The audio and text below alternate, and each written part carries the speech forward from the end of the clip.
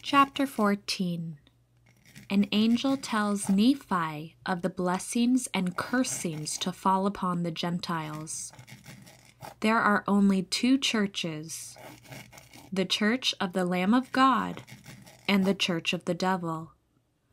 The saints of God in all nations are persecuted by the great and abominable church. The Apostle John will write concerning the end of the world. And it shall come to pass that if the Gentiles shall hearken unto the Lamb of God in that day, that he shall manifest himself unto them in word and also in power, in very deed, unto the taking away of their stumbling blocks, and harden not their hearts against the Lamb of God, they shall be numbered among the seed of thy father. Yea, they shall be numbered among the house of Israel, and they shall be a blessed people upon the promised land forever. They shall be no more brought down into captivity, and the house of Israel shall no more be confounded. And that great pit which hath been digged for them by that great and abominable church, which was founded by the devil and his children, that he might lead away the souls of men down to hell, yea, that great pit, which hath been digged for the destruction of men, shall be filled by those who digged it, unto their utter destruction, saith the Lamb of God.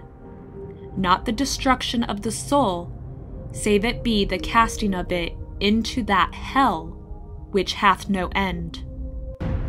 For behold, this is according to the captivity of the devil, and also according to the justice of God upon all those who will work wickedness and abomination before him. And it came to pass that the angel spake unto me, Nephi, saying, Thou hast beheld that if the Gentiles repent, it shall be well with them.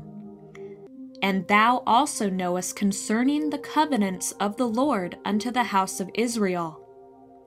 And thou also hast heard that whoso repenteth not must perish.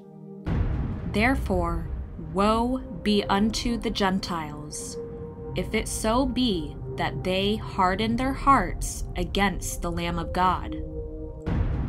For the time cometh, saith the Lamb of God, that I will work a great and a marvelous work among the children of men, a work which shall be everlasting, either on the one hand or on the other, either to the convincing of them unto peace and life eternal, or unto the deliverance of them to the hardness of their hearts and the blindness of their minds, unto their being brought down into captivity, and also into destruction both temporally and spiritually, according to the captivity of the devil, of which I have spoken.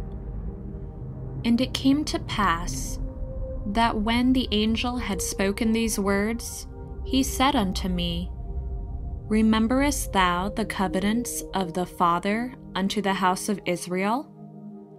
I said unto him, Yea. And it came to pass that he said unto me, Look, and behold that great and abominable church, which is the mother of abominations, whose founder is the devil. And he said unto me, Behold, there are saved two churches only. The one is the church of the Lamb of God, and the other is the church of the devil. Wherefore, whoso belongeth not to the church of the Lamb of God, belongeth to that great church, which is the mother of abominations, and she is the whore of all the earth. And it came to pass that I looked and beheld the whore of all the earth, and she sat upon many waters, and she had dominion over all the earth, among all nations, kindreds, tongues, and people. And it came to pass that I beheld the church of the Lamb of God, and its numbers were few, because of the wickedness and abominations of the whore, who sat upon many waters. Nevertheless, I beheld that the church of the Lamb, who were the saints of God, were also upon all the face of the earth, and their dominions upon the face of the earth were small, because of the wickedness of the great whore whom I saw. And it came to pass that I beheld that the great mother of abominations did gather together multitudes upon the face of all the earth, among all the nations of the Gentiles, to fight against the Lamb of God. And it came to pass that I, Nephi, beheld the power of the Lamb of God, that it descended upon the saints of the church of the Lamb, and upon the covenant people of the Lord, who were scattered upon all the face of the earth. And they were armed with righteousness and with the power of God in great glory. And it came to pass that I beheld that the wrath of God was poured out upon that great and abominable church, insomuch that there were wars and rumors of wars among all the nations and kindreds of the earth. And as there began to be wars and rumors of wars among all the nations which belong to the mother of abominations, the angel spake unto me, saying, Behold, the wrath of God is upon the mother of harlots, and behold, thou seest all these things. And when the day cometh that the wrath of God is poured out upon the mother of harlots, which is the great and abominable church of all the earth, whose founder is the devil, then at that day the work of the Father shall commence, in preparing the way for the fulfilling of his covenants, which he hath made to his people who are of the house of Israel. And it came to pass that the angel spake unto me, saying, Look. And I looked, and beheld a man, and he was dressed in a white robe.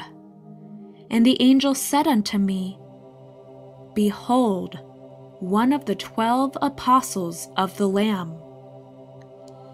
Behold, he shall see and write the remainder of these things, yea, and also many things which have been. And he shall also write concerning the end of the world. Wherefore, the things which he shall write are just and true. And behold, they are written in the book which thou beheld proceeding out of the mouth of the Jew. And at the time they proceeded out of the mouth of the Jew, or at the time the book proceeded out of the mouth of the Jew, the things which were written were plain and pure, and most precious, and easy to the understanding of all men. And behold, the things which this apostle of the Lamb shall write are many things which thou hast seen.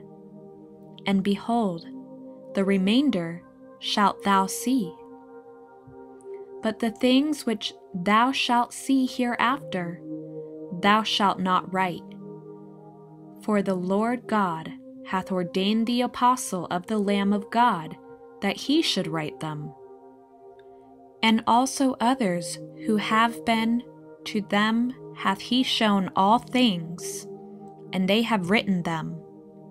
And they are sealed up to come forth in their purity, according to the truth which is in the Lamb.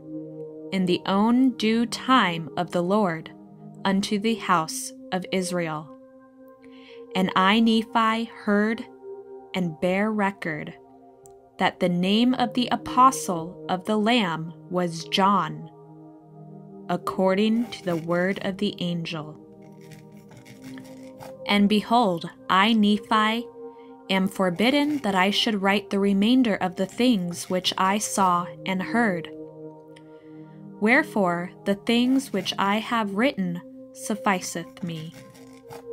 And I have written but a small part of the things which I saw. And I bear record that I saw the things which my fathers saw, and the angel of the Lord did make them known unto me. And now I make an end of speaking concerning the things which I saw while I was carried away in the Spirit. And if all the things which I saw are not written, the things which I have written are true, and thus it is. Amen.